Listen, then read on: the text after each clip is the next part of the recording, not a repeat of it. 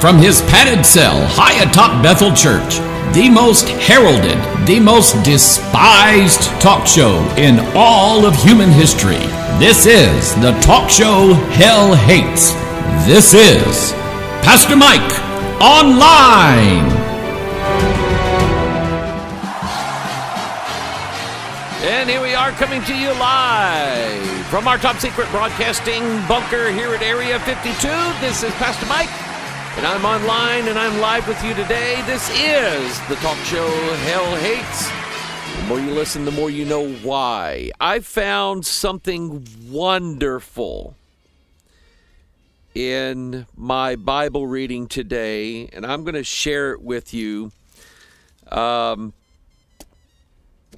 I've asked God to just put the joy of the Word back in me the way it was years ago. And when God called me to study prophecy, 1997, somewhere in November, and God just, affirmed in me, Mike, just read the Bible. That's what I started doing. Now, I grew up in Sunday school, grew up in church, went to a Christian school for 2 years, 7th and 8th grade, went to 3 years of Bible college, and was required as a freshman.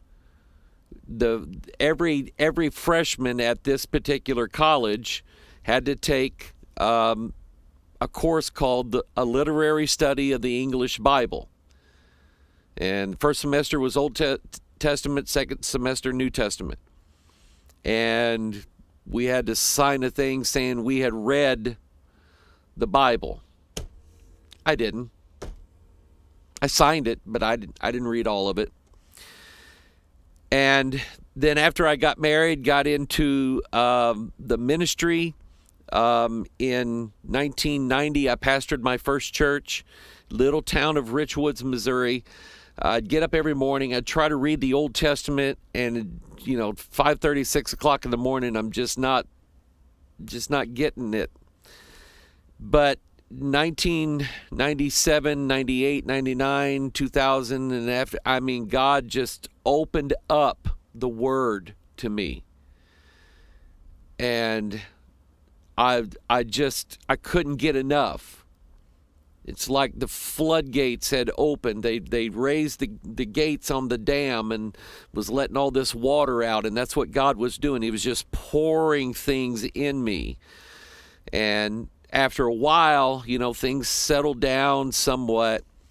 But, everybody needs a Bible revival. And if you ask God to give you one, He will. And reading the Bible then won't be something you make yourself do. You wake up in the morning going, boy, I can't wait to get in that book and find things out that I don't know. And I am dead serious. I have cut down tremendously going to these news websites. Every now and then I look at Drudge Report to look for like some tech news, what's going on in technology, maybe a few UFO reports, the Liberty Daily. But I have found also that as the Drudge Report now has leaned to the left, and some of the news on there is slanted left, the Liberty Daily is a far right website, and some of the news that they link to are extreme right-wing conspiracy theory, and I'm just pulling away from that. I don't trust what I read on the internet anymore. I don't trust it.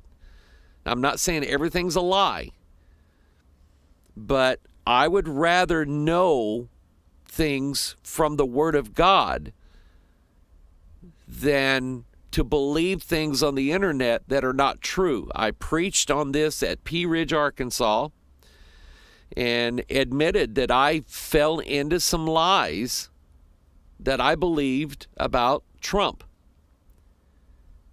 Things that, when I look back now, I'm going, they weren't true. So, you get spanked and God corrects you, and you just got to go back to doing what's right. And I want to encourage you, strongly encourage you, to have a Bible revival and get back into your study of the Word of God. Don't count on me. Don't depend on me. They are censoring people.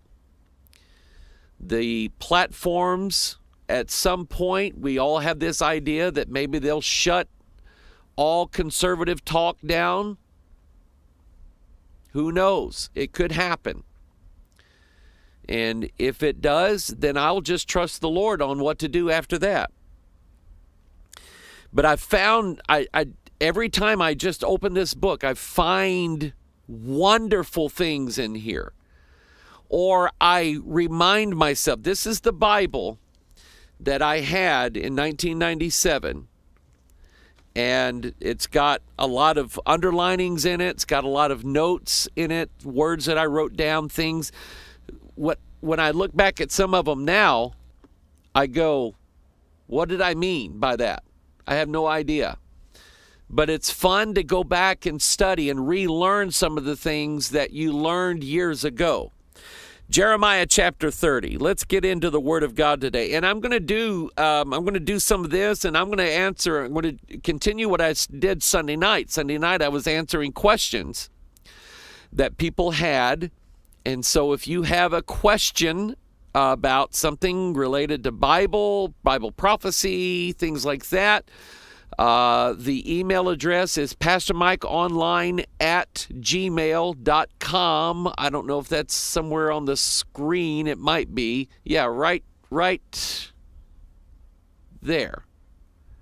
pastormikeonline@gmail.com. Jeremiah chapter 30, the word that came to Jeremiah from the Lord, saying, Thus speaketh the Lord God of Israel, saying, Write thee all the words that I have spoken unto thee in a book. And people, I'm telling you, there is no greater thing that God has ever done for us than to give us His written record of His Word. Don't trust latter-day prophets. Don't trust dreamers of dreams. Don't trust people who say they've had visions. Don't trust these people. They may not be lying. I don't know, but you don't know that either. What we know beyond any doubt whatsoever is that everything that God said was important is in this book. Period. The end. He told Moses, write this down. He told John, write this down. He told Ezekiel, write this down. He tells Jeremiah, write this down, Jeremiah, in a book. We know the story of Jehoiakim. Jeremiah the prophet writes out a prophecy against him. He sends it, has it sent over to King Jehoiakim. He reads 3 or 4 leaves. So it was papyrus. He reads 3 or 4 of them, takes a knife, a penknife, and cuts them up and throws them into the fire. There. Now, that stuff will never happen. Jeremiah, God is like, boy, you shouldn't have done that.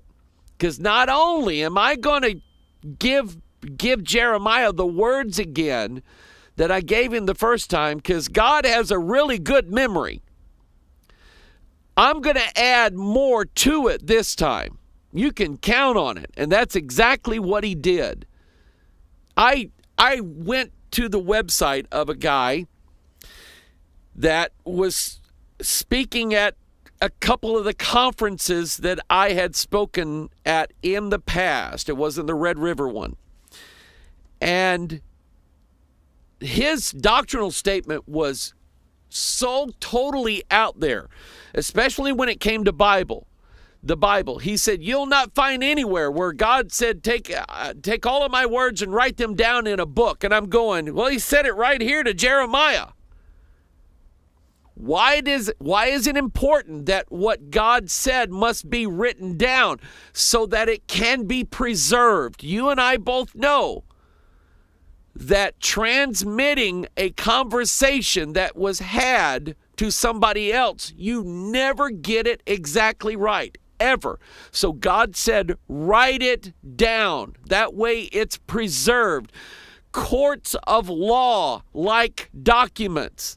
They love written things. They love pieces of paper. Contracts that are written down are enforced and the words that are on those papers are enforced because they're written down, agreed upon, people sign them or seal them or however, but they're written down and courts use that. That's better than oral testimony because it is a written, you cannot erase ink. It is an unchangeable record. And my friends, we have an unchangeable record of every word that God said. And if it's important, it's in this book. And if it's not important, some people look for things or have ideas or theories and conspiracy theories and what about this? And I'm going, if it's not in the Bible, that's God's way of telling you it's not important. Move on. Look at what is in the Bible. Verse 3, for lo, the days come, saith the Lord, that I will bring again the captivity of my people Israel and Judah, saith the Lord, and I will cause them to return to the land that I gave to their fathers, and they shall possess it. I love that. God is a God of second chances. After all that Israel did to God, after all the Jews are doing to God now, and have been since Christ, since before Christ, what they did to Paul, what they did to Peter, what they did to Stephen. All of the Jews and their grotesque religious practices that they brought in from Babylon and Sumeria and Canaanites and the Hivites, and they borrowed all of these pagan ideas and wove them into Kabbalah. God still says, I'm going to forgive them. I'm going to love them in the last days.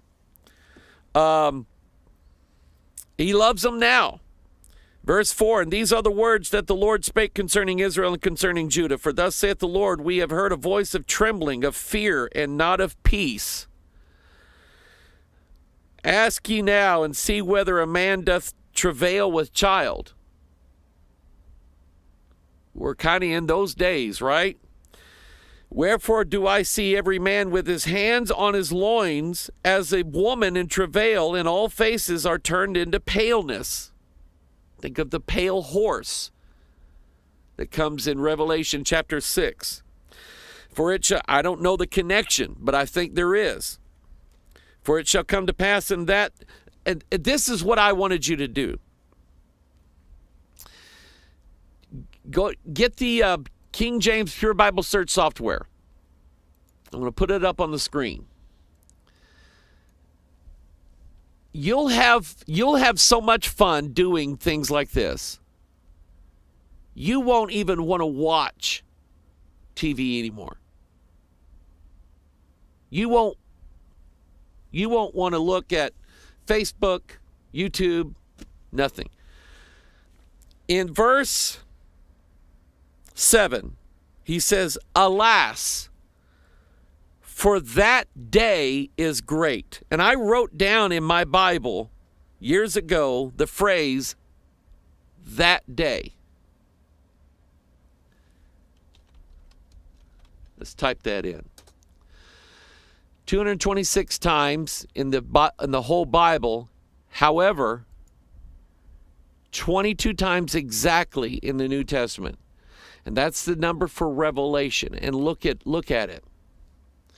Many will say to me in that day, Lord, Lord, have we not prophesied in thy name? 22:46, Matthew. And no man was able to answer him a word, neither durst any man from that day forth ask him any more questions. Matthew 24, but of that day and hour knoweth no man. Matthew 26, but I say unto you, I will not drink henceforth of this fruit of the vine until that day, when I drink it new with you in my Father's kingdom. Mark 13, but of that day and the hour knoweth no man. Look at 1 Thessalonians 5, but ye brethren are not in darkness, that day should overtake you as a thief. And then you can add the Old Testament and go back and look. And I'm telling you, just simple phrases like that, you study them, and it will just, you will get doodads going up. You'll cry tears. You'll see things you have never seen before. God will give you thoughts in your mind. He'll lead. The Holy Spirit, it will be sitting there in your chair while you're reading these things. And again, we're living in a time right now where we can be better Bereans than the Bereans ever were. Because for them to search the scriptures meant unrolling large volumes of books, literally reading them one verse after another. And in those days, I guess they were used to it, but there were no spaces between the words. They had to know where one word started and where that word ended, and they had to be able to read that. We now have it made so easy for us to open up the treasure chest of God's Word, and we won't do it. For what? Well, I know what the reason is. The devil doesn't want you to do it. He doesn't want you to know these things. He wants to keep you an idiot. He wants to keep you in ignorance. He wants you chasing your tail, looking at things on the internet. Oh my goodness, this is happening. Oh my goodness, that is happening. Oh no, this conspiracy theory. Oh no, that conspiracy theory. And I still believe in conspiracies. But the ones that I trust the most are the ones that I find in the Bible and can prove things using Scripture. I got an email today from somebody that they'd sent it out to I don't know how many different people.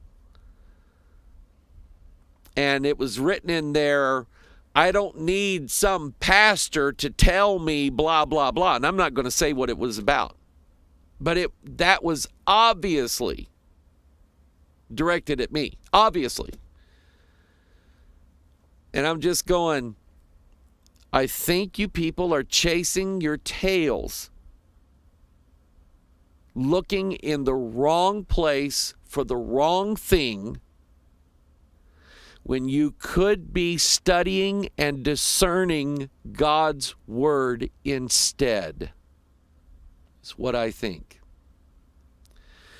So, jot that down, that phrase, that day, and just go through just start at the beginning and look at it all through the Scriptures and have all kinds of fun with it, because I promise you, you will.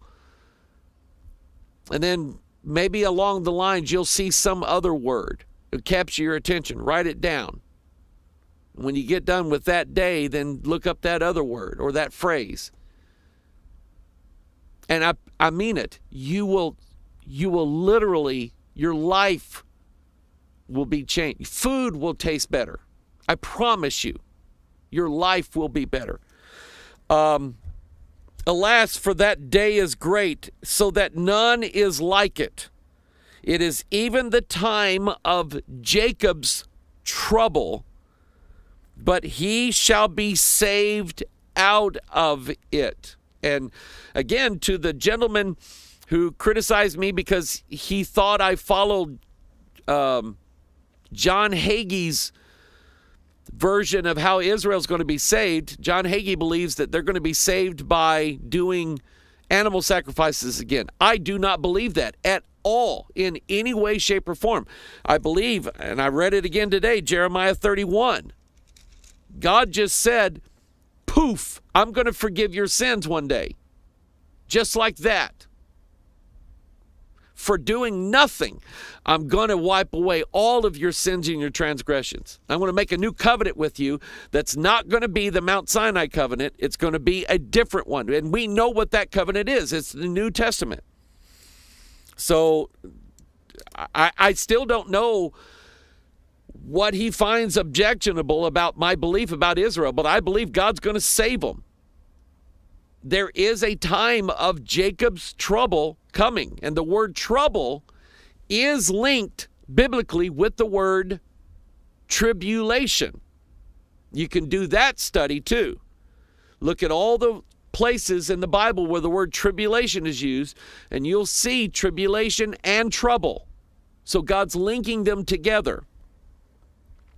Verse 8, for it shall come to pass in that day, he says it again, saith the Lord, that I will break his yoke from off thy neck, and will burst thy bonds, and strangers shall no more serve themselves of him. But they shall serve the Lord their God, and David their king, whom I will raise up unto them. Now we know that this isn't David brought back to life. We know this is Jesus Christ. So one of the names of Christ, and Christ has many names in the Bible, King of Kings, Lord of Lords, Prince of Peace, Wonderful, Counselor, the Mighty God, the Everlasting Father, and in this particular, the Lamb, Emmanuel, Christ, Messiah. Here, he's David, a man after God's own heart. Think of all the men in the Bible that were God's men, especially the Bible writers themselves, like David. Each character in the Bible portrays a certain aspect or character of our Lord Jesus Christ. Jesus is Solomon with his wisdom. There is nobody wiser than Jesus Christ. David, the mighty man of God, the strong captain of the host, the man who fears no giants whatsoever. A man after God's own heart is David. He is a picture, that aspect of the Lord Jesus Christ. And you just take all of these men in the Bible, especially the ones who wrote scriptures. Moses, Jesus is the lawgiver, but he's the new lawgiver, the mediator. So every man in the Bible is either going to be a picture of Christ or Antichrist. So you take somebody like Absalom, David's son, who had the hair of a woman, face of a man. Think about it. Revelation 9, he had this long hair, and he's riding on a mule and gets his hair caught in the thicket of an oak tree, and he's hanging there. Cursed is anyone who hangeth from a tree. Okay? He's a picture of Antichrist because he's trying to steal the throne of David. So anyway, Verse 10, therefore fear thou not, O my servant Jacob, saith the Lord, neither be dismayed, O Israel. Think about this. If God said, fear thou not, when somebody tells me, Mike, don't be afraid, I'm not going to go, oh, okay, whew, boy, I'm glad you said that, because I was really afraid until you said that. It doesn't work. But if God does it,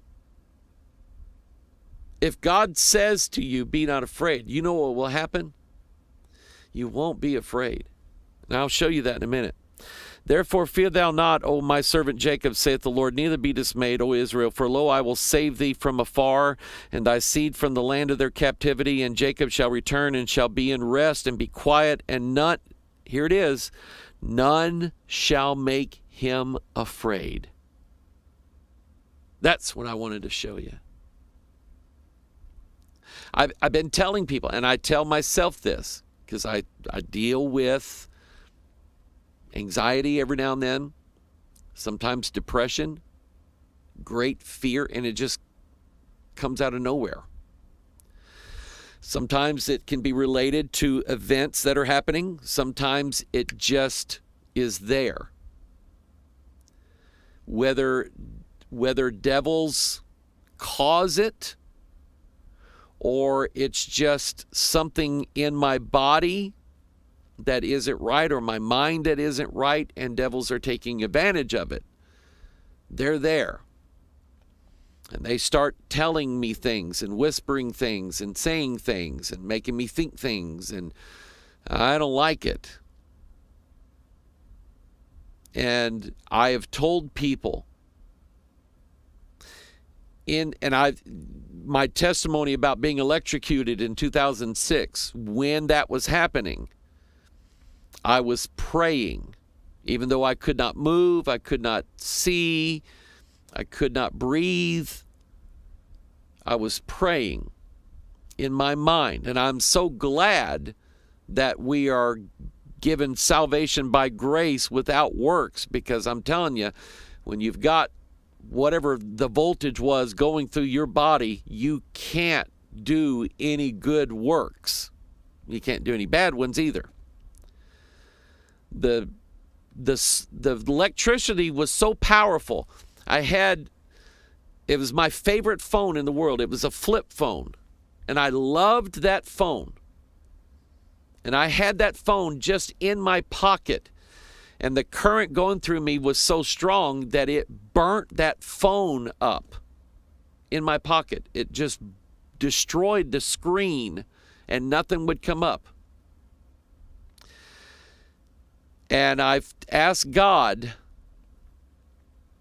the next time, God, that it's going to be when it's really going to be my day to die, I do not want to be afraid. I don't want to be afraid. And I believe right here, Jeremiah chapter 30, verse 10, Jacob shall return and shall be in rest and be quiet, and none shall make him afraid. And that's what I believe. I believe that when the time comes, if we are under persecution, or if something is going to happen, something bad, something terrible, that God will speak peace to us and we'll have it. I've experienced that before. It's wonderful to not be afraid when normally you would. Verse 11, for I am with thee, saith the Lord, to save thee, though I make a full end of all nations whither I have scattered thee. Yet I will not make a full end of thee, but I will correct thee in measure, and will not leave thee altogether unpunished. I do believe that God chastens his children. That's how he deals with sin in us Christian folk. Now, if you don't want God's punishment, you don't get his inheritance. It's that simple. people who play church, false brethren, all kinds of unsaved people, whether they're pew members, deacons, or pastors. They are unsaved because they refuse God's chastening. I actually read the website of a church. It was their doctrinal statement. They were hyper-dispensationalists. And they admitted on their website that they only followed the doctrine that was contained in the known writings of the Apostle Paul, Romans, and I think they didn't include Hebrews in it. And they said in their doctrinal statement that they do not believe, because Paul said, I come not to baptize. They said, we don't believe you have to be baptized. They also said, we do not believe that God corrects us as sons because we are not saved that way. That's for Israel. And I'm going, I know what you are, according to Hebrews 12. And if you want to know what I know they are, you go read Hebrews 12. There's a word in there. That's what they are. They were admitting that they don't believe that. And I'm just going, anybody who does not let God correct them, they don't get an inheritance. That is God's way of dealing with our sins. Verse 12, for thus saith the Lord, thy bruise is incurable and thy wound is grievous. That's the wound and the bruise of sin in the flesh. There is none to plead thy cause, that thou mayest be bound up. Thou hast no healing medicines. All that, and by the way, people, healing medicines. Some people want me to preach against going to the pharmacy. Why would I? Does God say that medicine, balms, things like that, did God say they were evil? Did God say they were a sin? No. He never said that. Well, you know, in the Greek and Revelation, sorcery is pharmakia. Yeah, I know that. And I know also that in witchcraft and Wicca and sorcery, they made intoxicants, things that made you high or drunk. But you don't assume that everything that is medicine is evil. Because God doesn't say that. God even gave the allowance to use the alcohol in wine for, Paul told Timothy, use a little wine for thy stomach's sake and thine oft infirmities. The book of Proverbs, he says to give strong drink and wine to those who are ready to perish, or those who are in severe depression. I know I'm paraphrasing that, but there is a limited use of that for ailments. So it's, people send me emails. Why don't you preach or make comments? Why don't you preach against pharmaceuticals? Because I don't think they're all bad. I don't think they're all evil. Some of them, Verse 14, all thy lovers have forgotten thee, they seek thee not, for I have wounded thee with the wound of an enemy, with the chastisement of a cruel one, for the multitude of thine iniquity, because thy sins were increased. And I want you to think about the history of the Israel people, the Jewish people, since Christ. They have been run out, they have been killed, they have been tortured, they've been persecuted. Think of what Hitler did in World War II. I want to show you something in a minute. Verse 15, why criest thou for thine affliction? Thy sorrow is incurable for the multitude of thine iniquity, because thy sins were increased. I have done these things unto thee. Therefore all they that devour thee shall be devoured, and all thine adversaries, every one of them, shall go into captivity, and they that spoil thee shall be a spoil, and they that prey upon thee I will give for a prey. Look up videos and pictures of Berlin before Hitler and immediately after 1945. Or right at 1945. Berlin had been bombed nearly out of existence. Hitler's hatred and others, the German people in general, their hatred of the Jews, their cities were magnificent cities before World War II. And after World War II, they were turned into wastelands by Allied bombing raids. We bombed practically every major city in Germany. The Allies did in World War II. What Hitler did as far as the Jews and other people that he hated, that he didn't like, his 1,000-year Reich, his desire to rule over most of Europe, and he wanted America too, it cost the German people everything. And if you study that history, when you know that when the Allies finally got to Berlin, they took over and they divided Germany up, and there was East Germany for years and West Germany, and the Allies made sure that Germany would never wage war on the world again. That was their punishment for going against God's people. Verse 17, for I will restore health unto thee, and I will heal thee of thy wounds, saith the Lord, because they called thee an outcast, saying, this is Zion, whom no man seeketh after.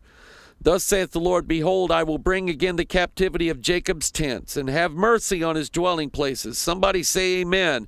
And the city shall be builded upon her own heap, and the palace shall remain after the manner thereof. And out of them shall proceed thanksgiving, and the voice of them that make merry. And I will multiply them, and they shall not be few. And I will also glorify them, and they shall not be small. Their children also shall be as aforetime, and their congregation shall be established before me, and I will punish all that oppress them. And their nobles shall be of themselves, and their governor shall proceed from the midst of them. And I will cause him to draw near, and he shall approach unto me. For who is this that engaged his heart to approach unto me, saith the Lord? Ye shall be my people, and I will be your God. I love that. Man, I love that. And by the way, we also are the Israel of God by second birth, by faith. We are the seed of Abraham by faith. These things also apply. God is our God. We are his people. Don't ever forget that. Don't forget your identity, your heritage, who you are. Who is your God? Don't ever forget that. Some people are an American first, or a Britishman first, or an African first, or whatever. I am a Christian first and foremost. I am an American second. I do not put my country. Paul said, for here we have no continuing city. We have there's nothing on this earth that lasts. If I watch TV, I watch old TV shows. Leave It to Beaver, Dragnet, stuff like that. Those days aren't coming back again, and I know it. There is no continuing city here. I have one in heaven. So I'm a citizen of heaven first. I'm a member of God's kingdom first, and I seek his kingdom first. And all these things shall be added unto you. Be God's people. And let God be your God.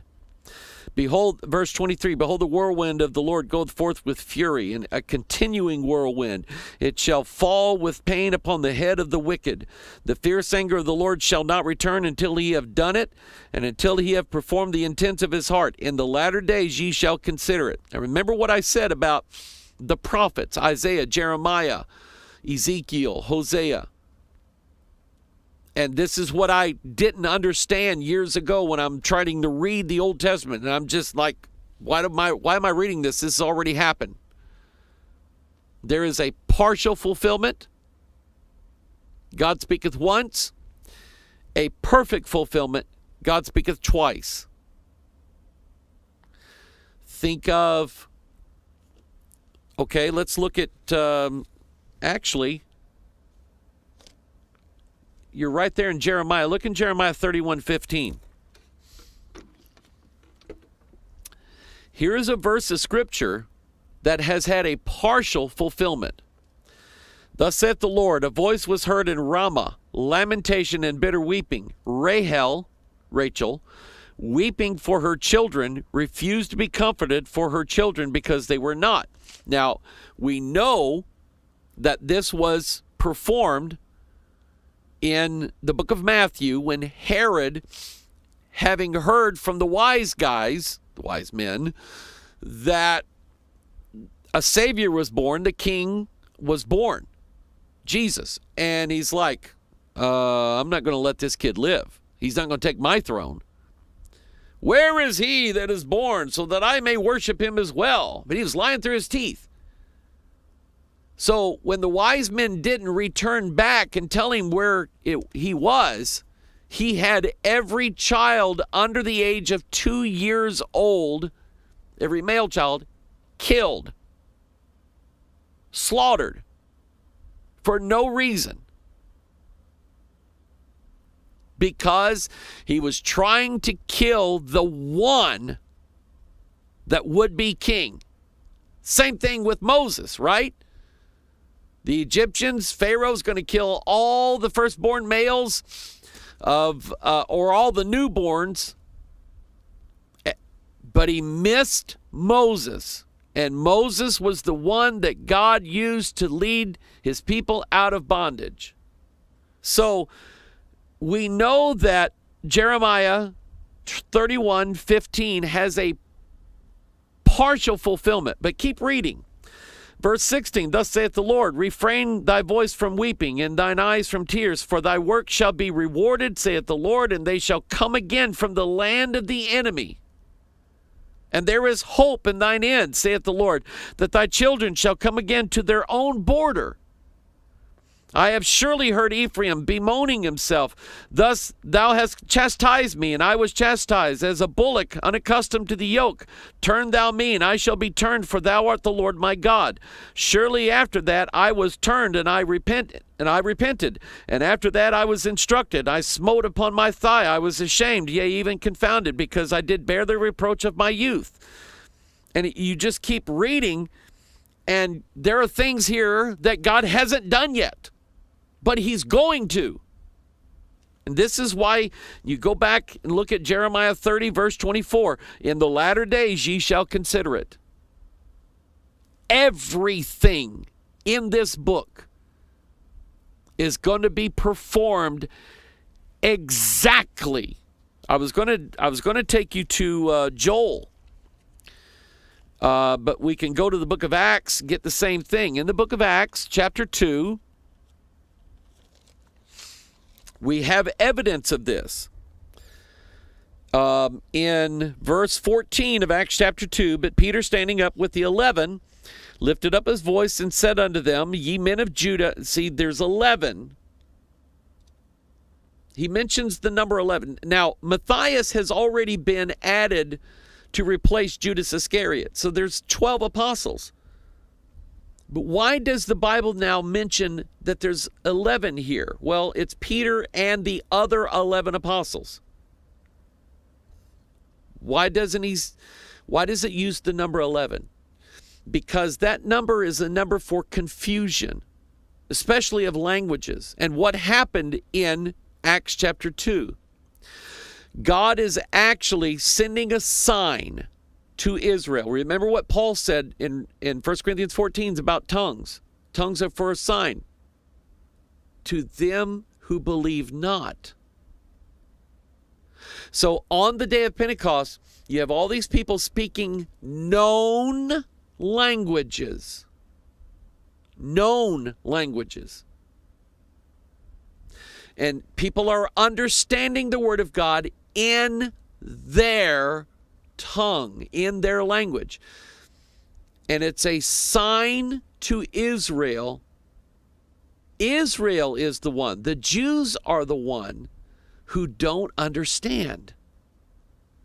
It's like when Jesus said, Eloi, Eloi, lama sabachthani. Is he calling for Elijah? They had no idea. He had just quoted Psalm 22. My God, why hast thou forsaken me? They had no idea. So it was a sign to them that God was going to put them in chaos, confusion, not understanding on the day of Pentecost. That's why he stood up with the 11. Anyway,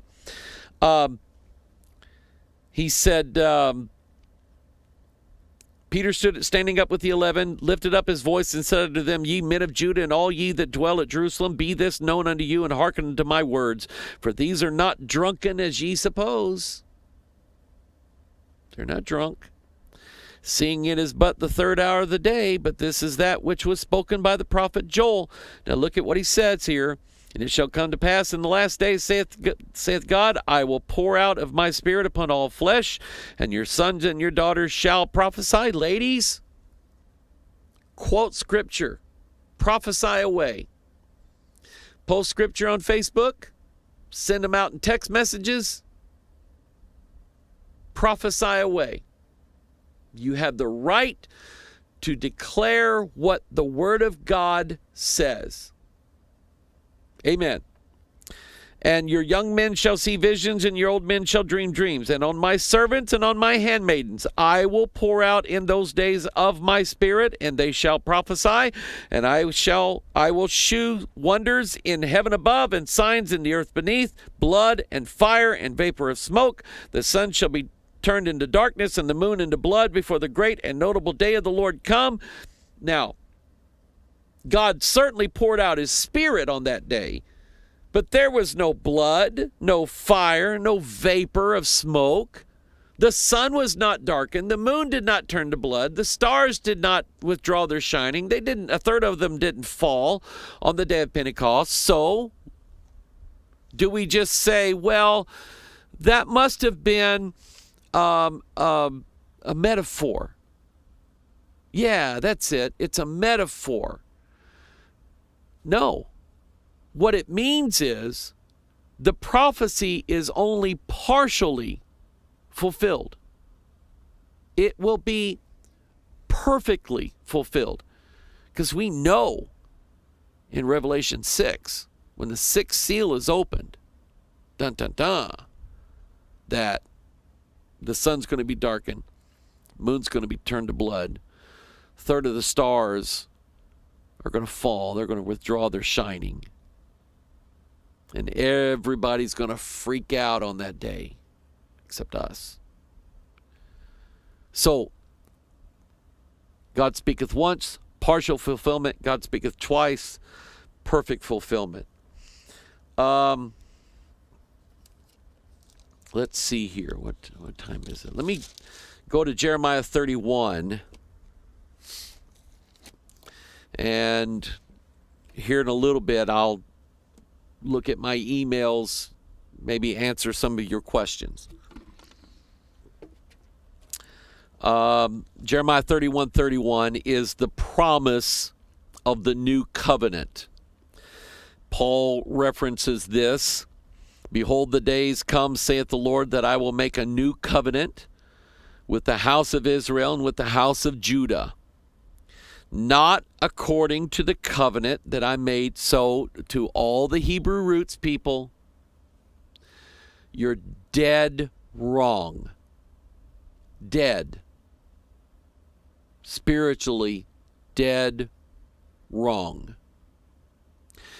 If you think that God sent his only begotten Son, who is in the express image of God himself, to this earth to suffer and die an agonizing death, to bleed out, literally, the earth opening her mouth to take in his blood, because there was an earthquake on the day when Jesus was crucified and the ground opened up. Remember that?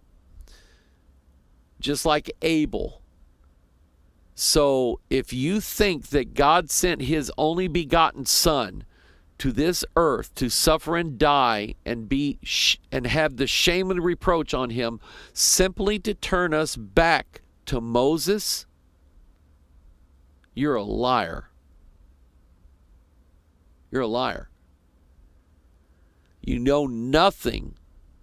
In fact, you don't even use the term New Covenant or New Testament. You change it and call it the renewed covenant. See, it sounds the same, sounds similar. It's the renewed covenant. So we have to go back and keep as much of the law as we possibly can, right?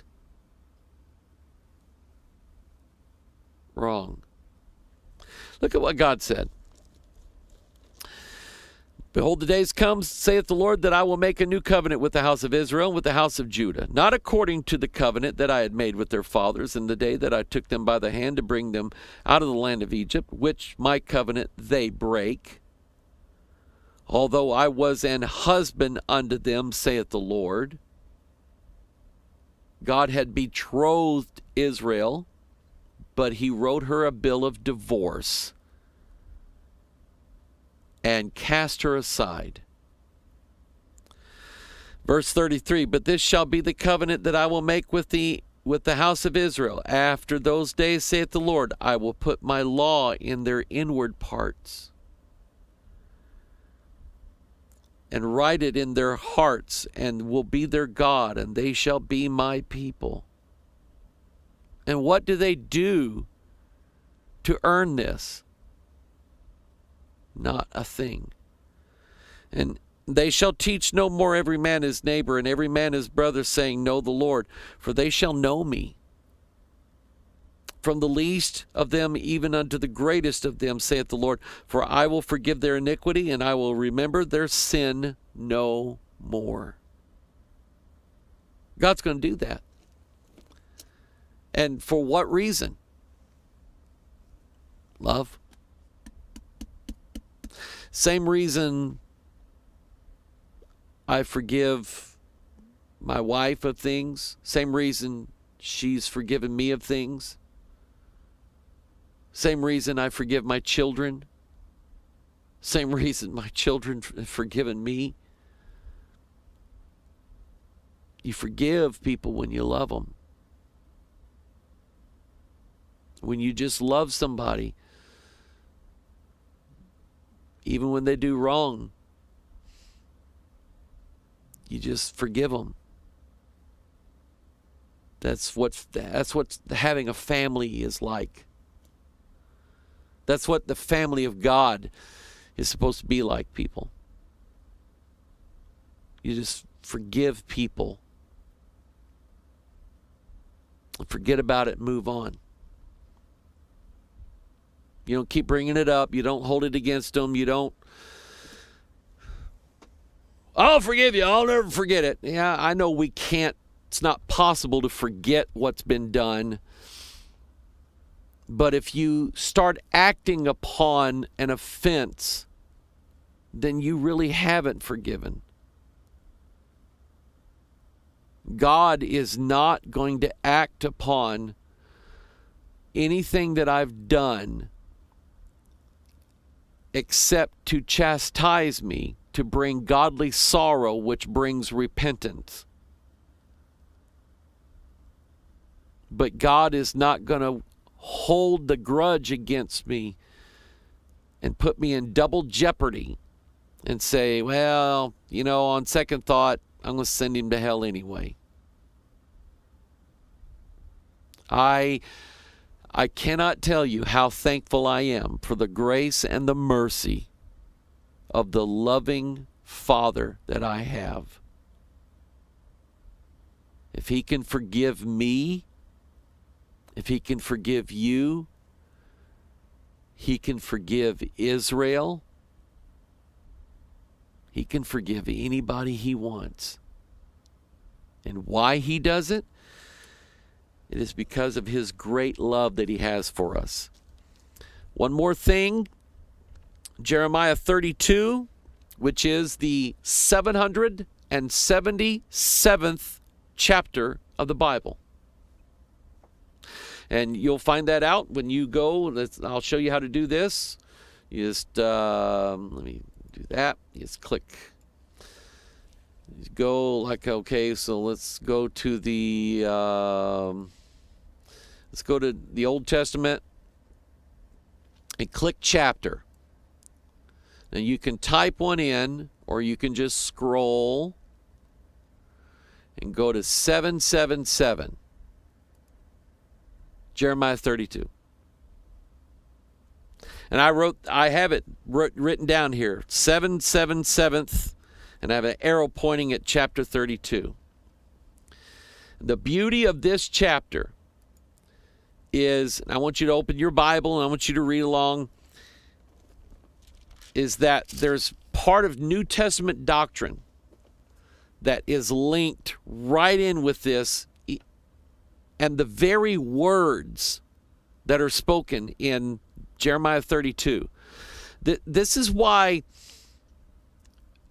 this is reason 1912 of why I only read the King James Bible. Because you get a consistency of the language throughout. Some people say, well, I like to get all the translations. I look at all the different translations, and I see, and you get confusion because all of them have to be different. According to copyright laws, all of them have to be significantly different than the others. And in many of those, the verses are missing. Somebody sent me a list of verses that are missing out of the English Standard Version. Now, the ESV is sort of taking over the fame that the NIV had. When back in the 80s, 90s, and aughts, 2000s, churches were using the NIV who were not using the King James. Now they're moving over to the English Standard Version, the ESV. And this person sent me a list of verses. Matthew 17:21. What does that say? Matthew 17:21 is, howbeit this kind goeth not out but by prayer and fasting. Matthew 18:11, Matthew 23:14, Mark 7:16, Mark 9:44, Mark 9:46, Mark 11:26, Mark 15:28, Luke 17:36, Luke 23:17. Verses gone. Partial verses or whole verses gone, completely gone, wiped off the Bible, like they don't belong there. Because the best manuscripts say don't have this verse. Well, they took them out because they didn't like it.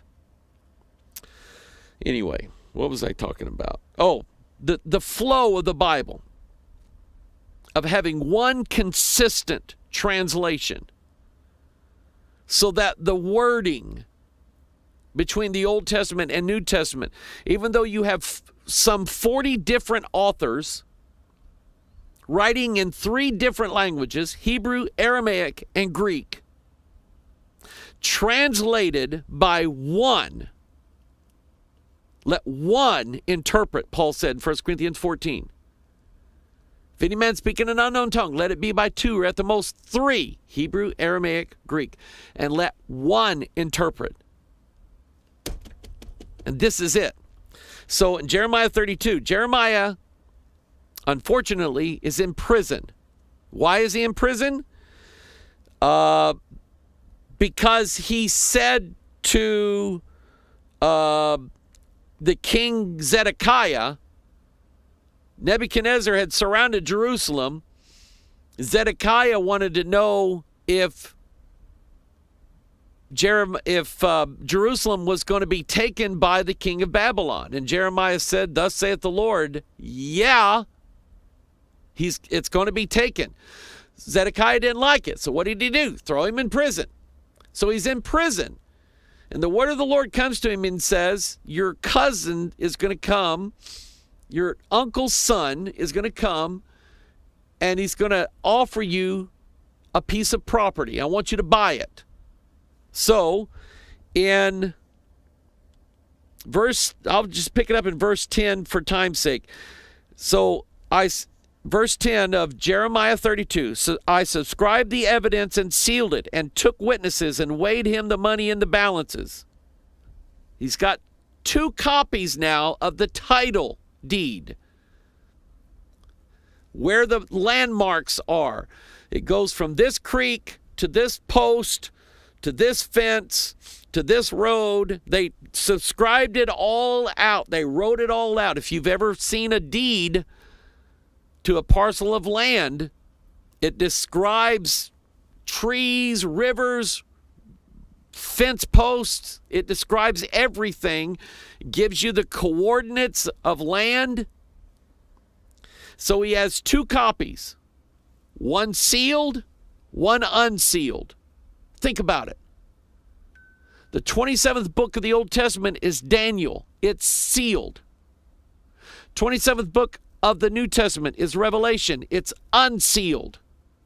Isn't that cool? You see it? So verse 11, so I took the evidence of the purchase, both that which was sealed according to the law and custom, and that which was open, Old and New Testament. And I gave the evidence of the purchase unto Baruch, the son of Neriah, the son of Maaseiah, in the sight of Hanamiel, mine uncle's son, and in the presence of the witnesses that subscribed the book. The book. I love it. He told Jeremiah, that's how we started this out in Jeremiah 30. Jeremiah, take the words that I say to you and write all these words in a book. The word book or books. Let me show it to you. Folks, I just love my King James Bible. Book. Asterisk. There's only 2 versions, book or books. 196 times. You know what that is? 49 times 4. 7 times 7 times 4.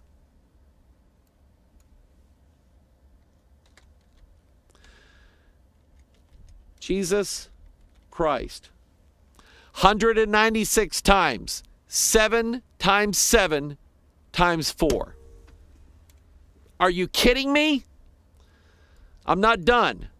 Son of man. 196 times, 49 times 4, 7 times 7 times 4. All 3 of them. Book or books, Jesus Christ, Son of Man. All found the exact same number of times. It's a fact. It's a fact.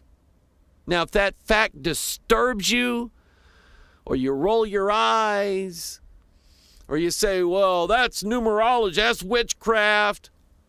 I just told you a fact, and I think that it tells me that my Bible is in order, and God ordered and structured and numbered and coordinated and put everything in its proper place in my Bible. That's what I think about it. So then he said, verse 11 again, so I took the evidence, verse 12, I subscribed the book of the purchase before all the Jews that sat in the court of the prison. Now, why did God want him to buy this property? Because remember, he had told Zedekiah, Nebuchadnezzar, he's going to come in, he's going to burn his city down, he's going to steal everybody out of it. They're going to be gone 70 years into Babylon because we have not done right. But God wanted, listen to me now. Have you ever had God angry at you? Yes. I've had times where I said, God, you probably need to whip me for that. And he did. But God wanted Israel to know by these two books, the one sealed and the one open, I want you to know something. I made a promise to your father, Abraham. I made a promise to his son Isaac. I made a promise to his son Jacob. And I've made a promise to all your fathers, the 12 tribes, that even though I'm angry with you now, and I'm going to put you in captivity, I'm going to bring you back. And I want the evidence that I'm going to do that written down in the form of Jeremiah buying this parcel of land. It's his right to redeem it. That's his cousin. His cousin is selling it. He does have a right according to the law to redeem it, and he's going to redeem it. And I'm going to redeem you. So look at what he said. So verse 13, I charged Barak before them, saying, Thus saith the Lord of hosts, the God of Israel, take these evidences, this evidence of the purchase, both which is sealed, and this evidence which is open, and put them in an earthen vessel, that they may continue many days. What is an earthen vessel? 2 Corinthians chapter 4, verse 7. But we have this treasure in earthen vessels, that the excellency of the power may be of God and not of us. You see the language? See the connection? I'll never forget when I read this, and I read that phrase, and put them in earthen vessels. I went, I've heard that before. We're the earthen vessel. We have this treasure in earthen vessels. Turn to Ephesians 1. You'll see the language. Verse 13, in whom ye also trusted, after that ye heard the word of truth, the gospel of your salvation, in whom also, after that ye believed, ye were sealed with that Holy Spirit of promise. Sealed, just like that book in Jeremiah, in the 777th chapter of the Bible. You are sealed, which is the earnest of our inheritance until the redemption of the purchased possession under the praise of it. Are you seeing this? This matches perfectly with Jeremiah 32 and the evidence both which is sealed and not sealed. He put them in an earthen vessel. People like me and people like you. People who are made of dirt, who have no significance whatsoever in this world. We're not famous. We're not brilliant. We're not powerful. We're not millionaires, billionaires. We're just plain people. Nothing. We're sinners. And yet God took his most valuable treasure and put it in such an unobvious place that no one would dare to look there. Put it in us, earthen vessels, until the day of the redemption of the purchased possession. That's what he was talking about in Jeremiah 32. He bought that field in Anathoth from Hanameel, his cousin. And the evidence was, and he said back in Jeremiah 32, he said, houses and lands and vineyards shall be bought again in this land. In other words, I'm bringing you back and you're going to own this land again. I'm going to give it back to you. But I have to teach you a lesson. But I'm not going to forsake you. I never will.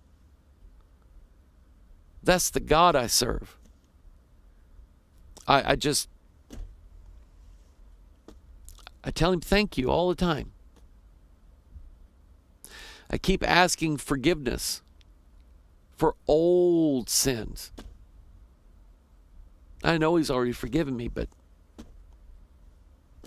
I just want him to know I'm still sorry.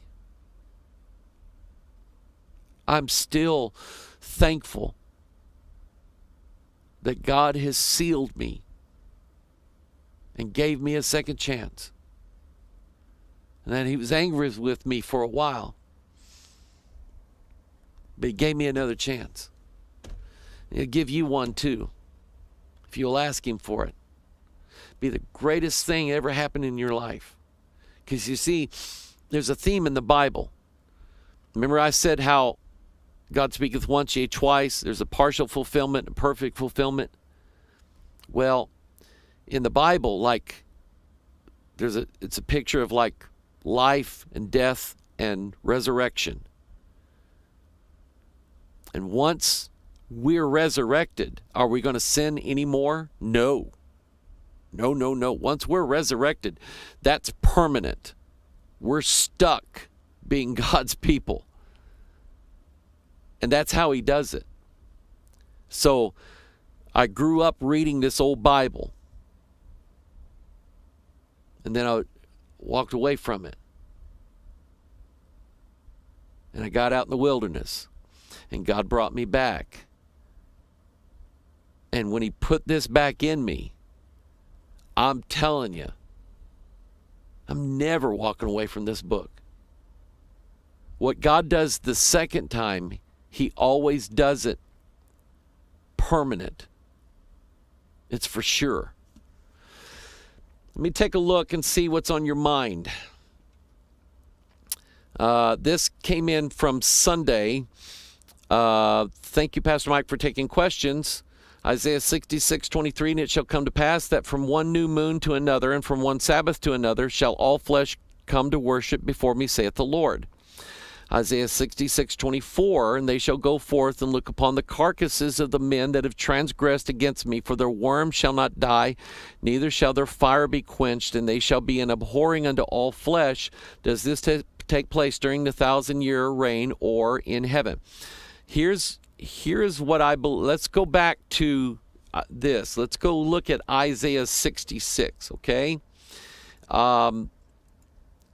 He actually mentions in Isaiah 66 that this is in the new heaven and the new earth, which happens after the 1,000-year reign.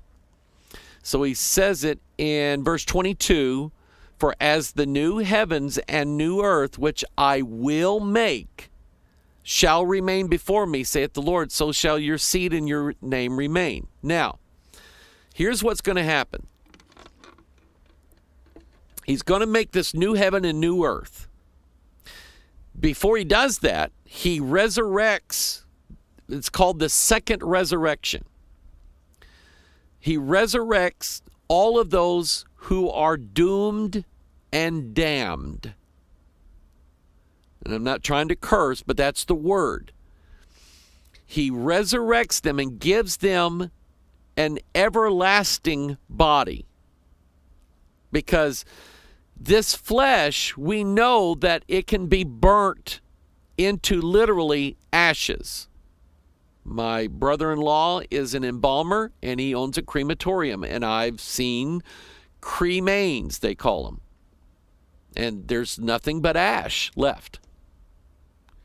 So the physical body can be burned up in just a matter of hours, and there's nothing left. God is going to give them a resurrected new body that will burn for eternity. Their punishment is going to be eternal. This is why I do not want to go to hell, period. I don't even like to think about it. So you look at verse 23, and it shall come to pass from one new moon to another, from one Sabbath to another, all flesh come to worship before me, saith the Lord. That's us with our new bodies. And they shall go forth and look upon the carcasses. The carcasses are the resurrected, doomed, that God judges at the great white throne judgment, and he casts them into the lake of fire, where their worm dieth not. And Jesus quoted this for a reason. He said, if thy right hand offend thee, cut it off. For it is better to thee to go into life maimed than to have two hands to go into hell, where the worm dieth not and the fire is not quenched.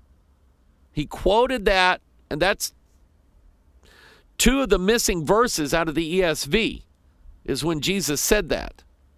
He actually said that 3 times, and they took it out twice. So verse 24, they shall go forth, look upon the carcasses. This is the resurrected, eternal bodies of those who are doomed, damned to destruction and eternal punishment, of the men that have transgressed against me, for their worm shall not die, neither shall their fire be quenched, and they shall be an abhorring unto all flesh. Now, the only thing that I can get from this, that what I see here, is God is going to allow us to look upon those who are in the lake of fire and say, I am glad that I am not in there. I mean, I'm just reading about it. And I'm glad that my sins have been forgiven, and that I don't have to go to the lake of fire. And I just, if I could save the world, I would. Because I don't want anybody to go to the lake of fire, because it is forever. So I hope that answers your question. So you asked, is this in heaven? It's actually in Revelation. We know that the new heaven and the new earth are going to be joined together, because the new city, Jerusalem, New Jerusalem, is going to come down from heaven onto the earth, and God is going to be literally dwelling on the new earth with us. Okay? Heaven and earth will be joined together in that day. So there will be no difference really between heaven and earth. We will be with our Father in his visible, be the first time man will ever lay eyes upon God the Father because of the resurrection. This question, how can someone who dies be in heaven, but then it says the dead in Christ will rise first when he comes back? I have a theory. And it has to do with time and the measurement of time. I believe that the spiritual realm above where we are right now exists outside of linear time.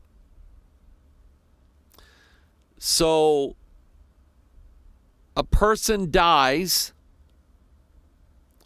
let's say 1,000 years ago. A Christian dies 1,000 years ago. And a Christian dies yesterday. We laid to rest Sister Linda Toomey I'm very saddened over her departure. I am very sad. Have been sad. She was such a sweet lady. Loved God. Loved God.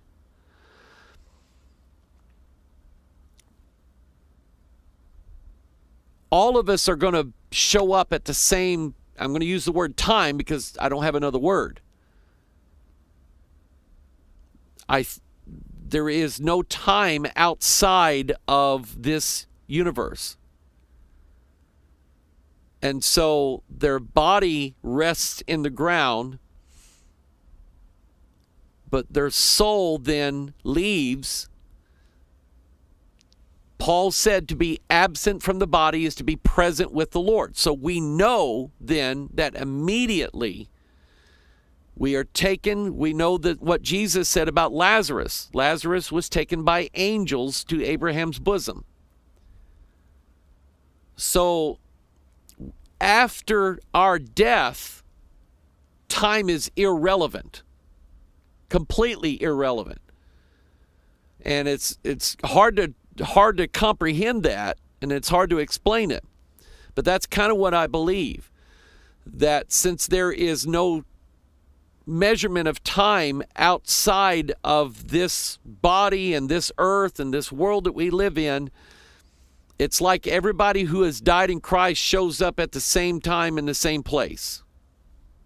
Okay? If that's about as good as I can render that one. Okay? Let's see here. I'm kind of looking back and forth. Some were submitted Sunday, some were submitted today. This person sends Matthew 24:26. Wherefore, if they shall say unto you, behold, he is in the desert, go not forth. Behold, he is in the secret chambers, believe it not. Their comment is the new Bibles are based off Codex Sinaiticus and Codex Vaticanus. Christ is the Word, and they are saying the Word was found in Sinai and the Vatican. Okay, there's no question there. All right. Let's see here. Let me go back. Here's one. What does it mean exactly to blaspheme against the Holy Ghost? Okay. I believe that we have an example of every doctrine. First of all, let's find the scripture. Blaspheme, asterisk. We'll find that verse. We know Jesus said, Matthew 12:31, wherefore I say unto you, all manner of sin and blasphemy shall be forgiven unto men, but the blasphemy against the Holy Ghost shall not be forgiven unto men. Now, there is a man in the Bible that, hang on, let me pull up the chapter. There's a man in the Bible who actually did that. His name was Saul. I believe that Saul committed that unpardonable sin. The Holy Ghost now and the Word of God are not different entities. This is why John said in 1 John 5:7, for there are three that bear record in heaven, the Father, the Word, and the Holy Ghost, and these three are one. So, I believe Saul blasphemed the Holy Ghost in committing the sin that he committed in rejecting the word of the Lord. In 1 Samuel 15,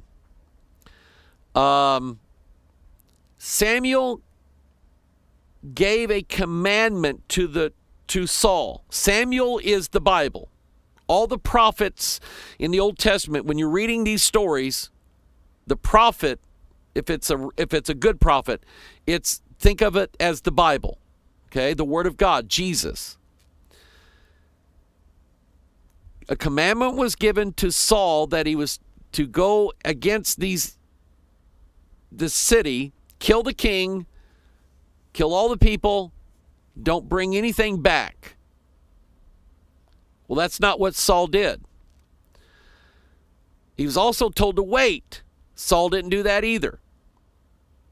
So he goes against, and this has been building up. You can see Saul getting a rebellious nature in him as you study the life of King Saul. Study his life. From the moment he's anointed king, he's preaching and prophesying.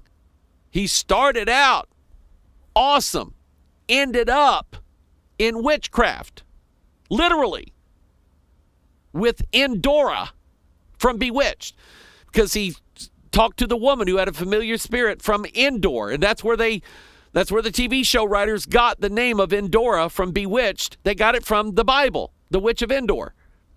So Saul goes against the Word of God. He builds up to it, and he goes against the Word of God, rejects it. But he claims that he didn't do anything wrong. The thing that the Holy Ghost does in our life, people, is convince us of sin and judgment and godly sorrow and all of those things. That's the part and while we're reading the scripture, the Holy Ghost is sitting there teaching us things and bringing other scripture to mind that we link together. And I mean, the Holy Spirit is a wonderful, wonderful thing to have in our lives. It's the third part of the Godhead, but it is linked with the Word of God. So, in verse 13, Samuel came to Saul, and Saul said unto him, Blessed be thou of the Lord. I have performed the commandment of the Lord. Samuel said, What meaneth then this bleating of the sheep in mine ears, and the lowing of the oxen which I hear? And Saul said, They have brought them from the Amalekites, for the people spared the best of the sheep and of the oxen to sacrifice unto the Lord thy God, and the rest we have utterly destroyed. Then Samuel said unto Saul, Stay, and I will tell thee what the Lord has said to me this night. And he said unto him, Say on. And Samuel said, When thou wast little in thine own sight, wast thou not made the head of the tribes of Israel? And the Lord anointed thee king over Israel. And the Lord sent thee on a journey and said, Go and utterly destroy the sinners and Amalekites, and fight against them until they be consumed. Wherefore then didst thou not obey the voice of the Lord, but didst fly upon the spoil, and didst evil in the sight of the Lord? Saul said to Samuel, I have obeyed the voice of the Lord. He's twice now. He's refusing to repent. Refusing. Makes me think of these preachers that say, repentance is work salvation. You preach work salvation. You're a false prophet. Are you kidding me? The Bible says godly sorrow worketh repentance unto salvation. Scripture, people. Saul said unto Samuel, verse 20, I have obeyed the voice of the Lord and gone the way which the Lord had sent me, and have brought Agag the king of Amalek, and have utterly destroyed the Amalekites. But the people took the spoil. He's blaming it on, he's putting the blame on everybody else. The people did it. What kind of king is that? What kind of Congress and president gives billions and billions of dollars to all their cronies in other countries, but won't help their own people? Yeah. But the people took the spoil, sheep and oxen, the chief of the things which should have been utterly destroyed, to sacrifice unto the Lord thy God in Gilgal. And Samuel said, Hath the Lord as great delight in burnt offerings and sacrifices as in obeying the voice of the Lord? Behold, to obey is better than sacrifice, and to hearken than the fat of rams. For rebellion is as the sin of witchcraft, and stubbornness is as iniquity and idolatry. Because thou hast rejected the word of the Lord, he hath also rejected thee from being king. So I believe that Saul is an example, or the example, of someone blaspheming the Holy Ghost in the form of the Word of God, in saying, I did what God said, when clearly he didn't. Now watch this.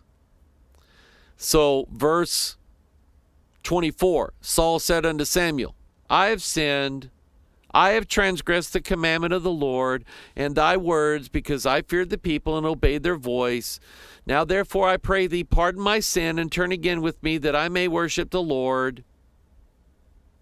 Samuel don't buy it. And Samuel said unto Saul, I will not return with thee, for thou hast rejected the word of the Lord, and the Lord hath rejected thee from being king over Israel. Now, when we look at Saul's death, let's see here. Where is that?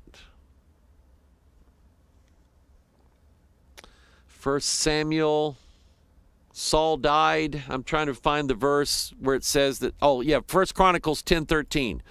So Saul died for his transgression, which he committed against the Lord, even against the word of the Lord, which he kept not, and also for asking counsel of one that had a familiar spirit to inquire of it.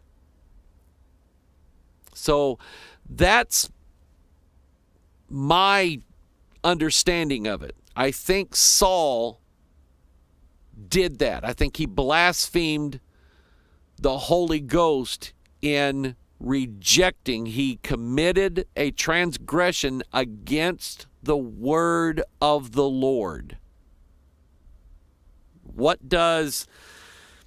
If we read Revelation, the last words that Jesus said about adding and taking away from the Word of God. Verse 18 of Revelation 22, I testify unto every man that heareth the words of the prophecy of this book. If any man shall add unto these things, God shall add unto him the plagues that are written in this book.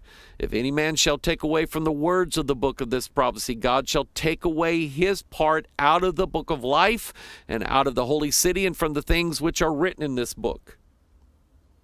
So, that's what I believe. I believe that the work of the Holy Spirit is always done in accordance with the Word of God. The Holy Spirit will never deviate from the words that are in this book. Never, never, never, never, never do that. He will speak these words. He will direct our paths with these words. He will bring godly sorrow upon us with these words. That's his role. And he does not speak of himself. He speaks of Christ always, the Word of God. So I believe the blasphemy of the Holy Spirit is a rejection of the Word of God. And do we not see that everywhere?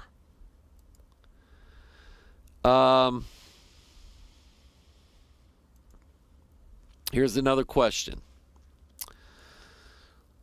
I was wondering if you could offer some commentary on an issue I have with a common interpretation of the "he who overcomes" verses in Revelation. It was my interpretation that the verses which use this term are directed at Christ's own entity in some mystic way. I was surprised to learn that many Christians interpret these passages it was directed toward themselves. I have many issues with this common interpretation, but the biggest logical issue, aside from apparent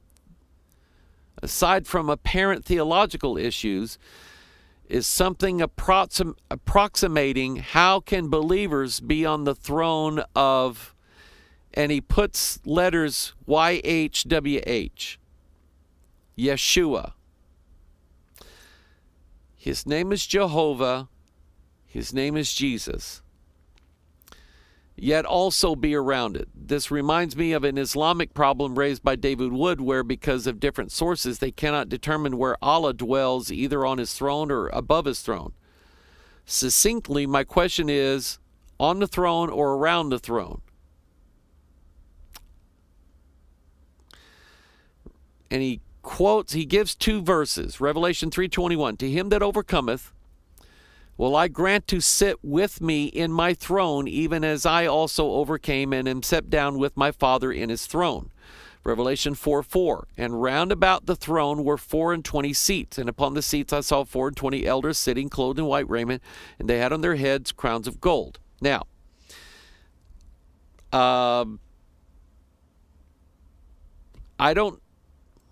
here's how I'm going to answer that question. We know that when Christ returns, the Lord cometh with 10,000s of his saints. Let's see here. Yeah, okay. Revelation 20, verse 4. In fact, let's get the context. Revelation 20, verse 1. I saw an angel. This is after the battle of Armageddon. I saw an angel come down from heaven, having the key of the bottomless pit and a great chain in his hand. And he laid hold on the dragon, that old serpent, which is the devil and Satan, and bound him 1,000 years, and cast him into the bottomless pit, and shut him up, and set a seal upon him, and that he should deceive the nations no more, till the 1,000 years should be fulfilled, and after that he must be loosed a little season. I saw thrones, they sat upon them, and judgment was given unto them, and I saw the souls of them that were beheaded for the witness of Jesus, and for the word of God, and which had not worshipped the beast, neither his image, neither had received his mark upon their foreheads or in their hands, and they lived and reigned with Christ 1,000 years. But the rest of the dead lived not again until the 1,000 years were finished. This is the first resurrection. Blessed and holy is he that hath part in the first resurrection. On such the second death hath no power, but they shall be priests of God, and Christ shall reign with him 1,000 years. So in verse 4 he says, I saw thrones, and they sat upon them, and judgment was given unto them. So during the 1,000 years, the reign of Christ, he's coming with 10,000s. The number 10 is the number for dominion. You have the first king in Genesis 10. You have the first kingdom in Genesis 10. The law is the 10 commandments. Paul said that the law hath dominion over a man as long as he liveth. So the number 10 is for dominion. So here's Christ, 1,000 years, which is 10 times 10 times 10. There's an example of this. When Jethro went to Moses and said, look, Moses, not wise that you're sitting and you're hearing every little court case. Why don't you set up people that will help you? Thus came what's now referred to as the Sanhedrin, the 70. There were 70 men. The Holy Spirit fell upon them, came upon them, and they became the judges over the house of Israel. So you have Moses, the head judge, the chief justice, and you had the elders, these elder men who were full of the Holy Ghost, who were also ruling over the people of Israel, and they were doing it by the book. Now, obviously that all turned bad, but it was the example of what takes place during the 1,000-year reign. When we come back with Christ, we will be in resurrected bodies, which means that we will not hunger, we will not be thirsty, we will not want the lusts that accompany the flesh. We will be, as the angels, full of power and might, We will not be afraid of the faces of men. They can't kill us. So ask yourself the question, why do some judges go bad? Well, some of them go bad because of money. They get caught up. They want more money. They take bribes, or sometimes gangs or other politicians say, well, we'll kill you, we'll kill your family, on and on and on, and they rule. How did Biden steal this whole election? He didn't do it by himself. He had judges on his side. There's no doubt in my mind about it. When we judge with Christ, we will be on thrones on this earth, ruling with Christ over this earth. I don't know where I'm going to be. I'd like to be in Alaska because I really like Alaska. But we will be ruling with Christ 1,000 years, and we will rule with perfect judgment because we'll have the Word of God in us. We'll know the law, and we won't be afraid of the faces of men. We can't be bribed. We can't be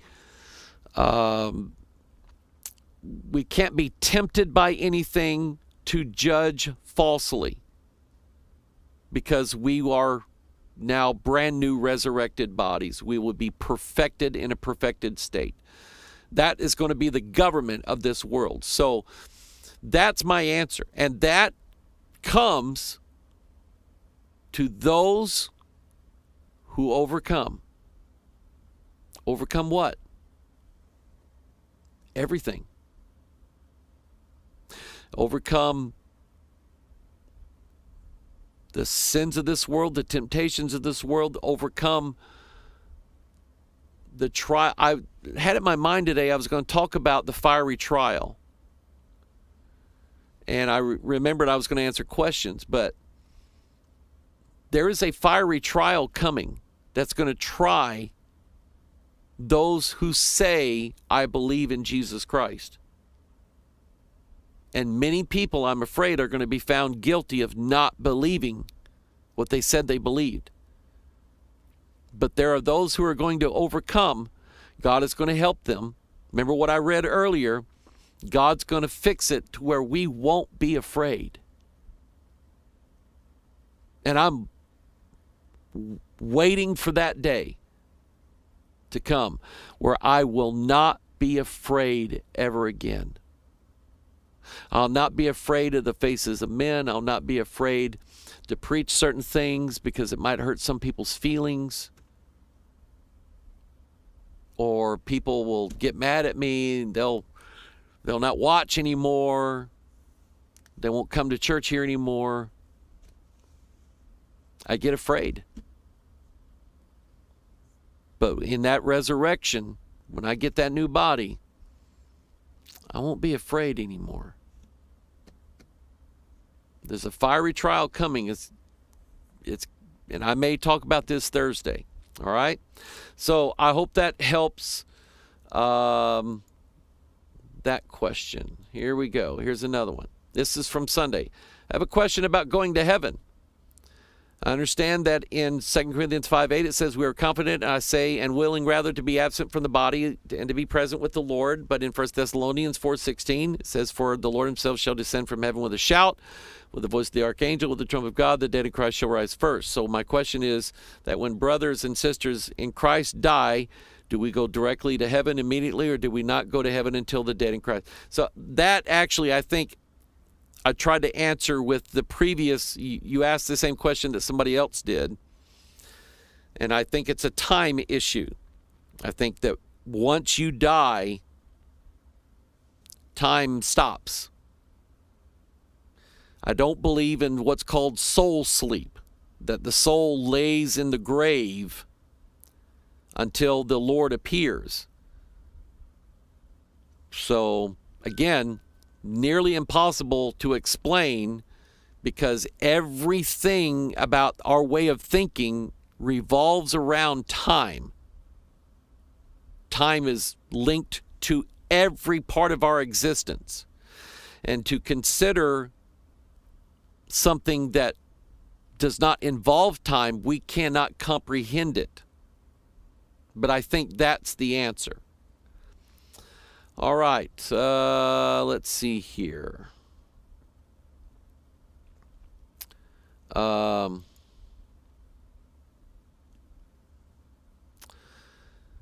Hello, Pastor Mike. The continental divide of the massive landmass scientists call Pangea. Let me explain that part. I believe in Genesis 1 and, let me go to Genesis 11. Genesis 11. Well, I'll read Genesis 1. In the creation, on the second day of creation. Verse 9, let the waters under the heaven be gathered together into one place, and let the dry land appear, and it was so. And God called the dry land earth, the gathering together waters called he seas, and God saw that it was good. So I believe that on day 2 of creation, God brought forth a dry land mass, 1. And then he had the seas. The question is, was the divide of the continents caused by the flood and its receding waters, as some apologists theorize, or the result of a specific event? Genesis 10:25, it mentions in Peleg's day. And I appreciate what you said after that. I'm not going to read your name, but I appreciate your love and your prayers for our ministry. I'm going to have to go with the only thing that I can go with, and that is in Peleg's day, the earth was divided. There must have been something that happened, because the reason why I brought up Genesis 11 is that it says the whole earth, remember the one land mass in Genesis 1 is called the earth. And the whole earth was of one language and of one speech. So, and then in Hebrews 10, not Hebrews 10, Genesis 10, in the days of Peleg, he was called Peleg because the earth was divided in his days. So something happened. Was it a meteorite? Was it, I don't know. We're not told that. And my thing is, if we're not told something specifically in the Bible by God, it doesn't it really doesn't matter. God says, worry about what I wrote instead of what I didn't write. But he did mention in the days of Peleg that the earth was divided. So I would have to go with what I have as far as Scripture is concerned. When Peleg was born, something happened and the continents broke apart. God separated, this. We have a model here between Genesis 10 and 11 of, number one, God dividing everybody, first of all, by speech. Genesis 10, God dividing everybody by families and tribes. And Genesis 10, God dividing everybody by land. Now the continents, South America fits in with Africa. Just looks that way. So I think during that time, God literally separated everybody from everybody else, scattered them out all over the place, and said, no more of this trying to reach into heaven stuff, which that's what we're doing now. By International Space Station, putting something on the moon, going to Mars. Now we are seriously talking about the idea of warping space so that we can go to other places in the heavens. They're working on the technology as we speak, believe it or not.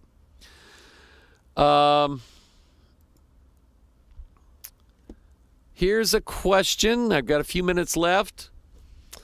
My first question is, I think you answered it during the morning sermon, but it's, It's what do you tell people who claim that the Bible is just a book written by men and has been revised and mistranslated to meet their purposes and to control people?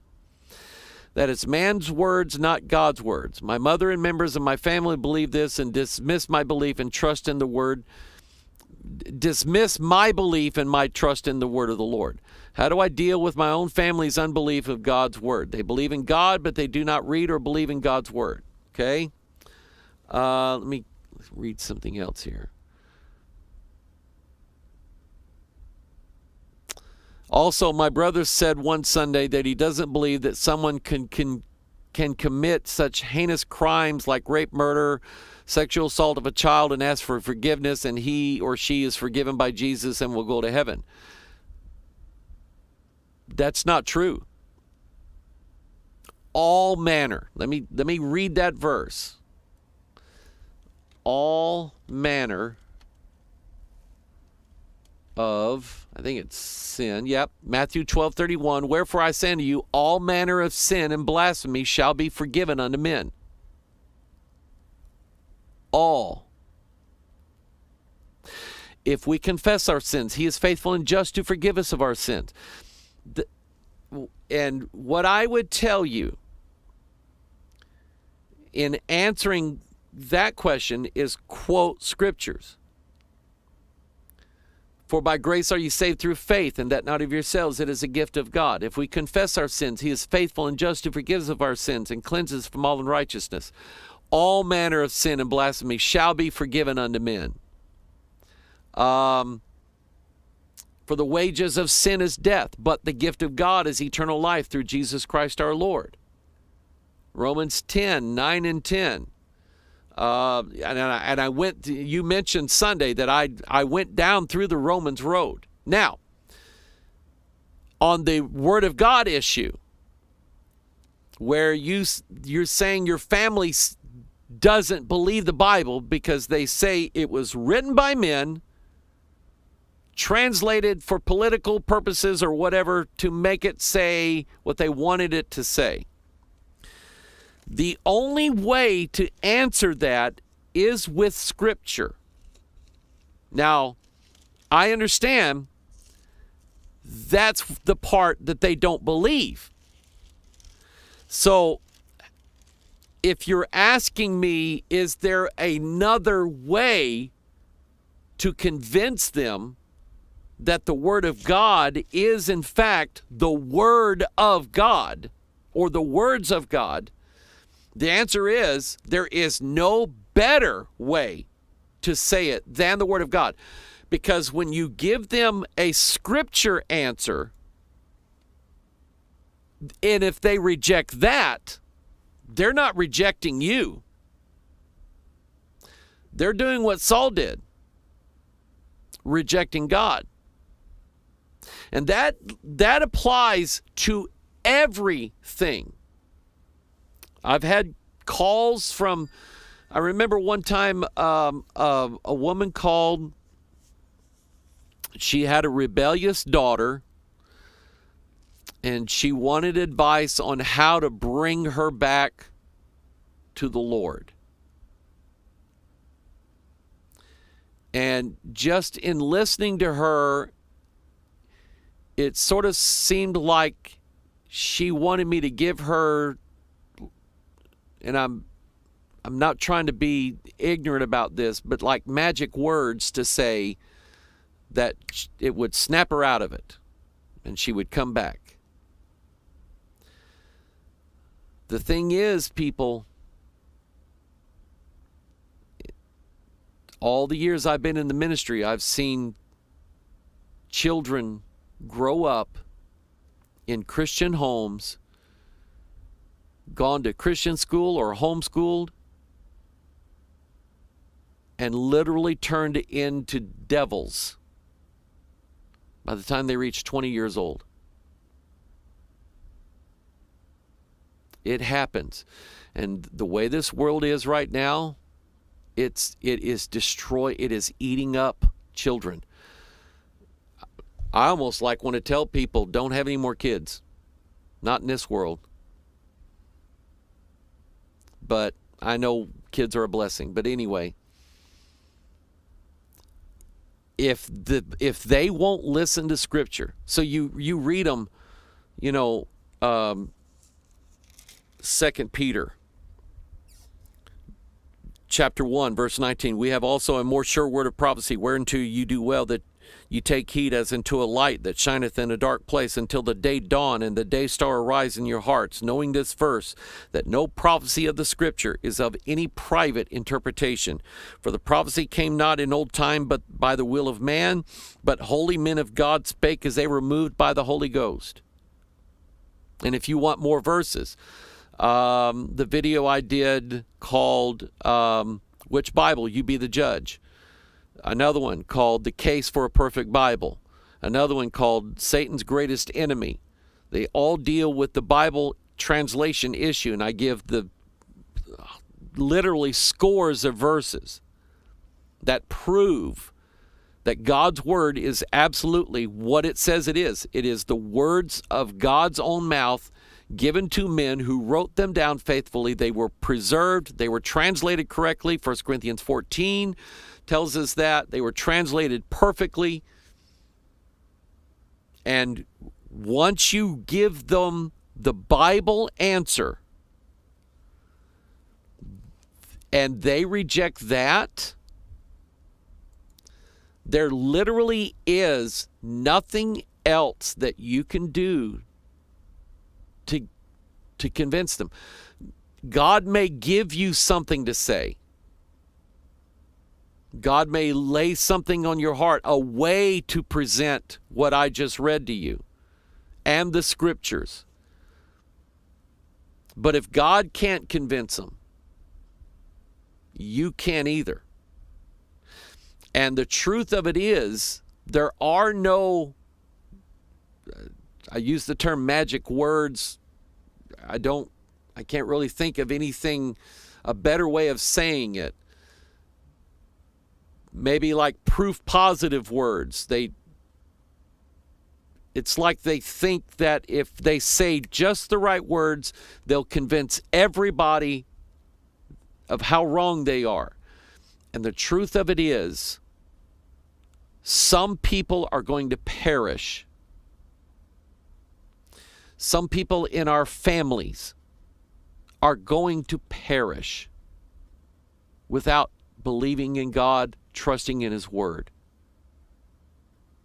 And it's sad to say that. It is sad to think about that. It brings great distress when we think about how people are turning their backs on God every day.